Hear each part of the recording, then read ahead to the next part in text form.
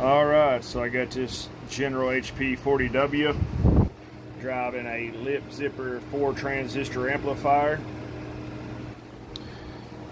This amp right here drives the amp very nicely.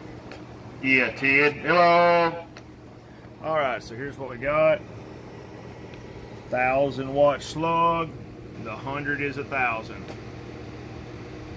440 built, 440 made, 440 built, 440 made. So 1000 watts, no problem. Alright, I believe this is going to be doing good at your dump truck. Also got it set up, well obviously I had it on high then, but anyway, You can also run it on low power. Hello.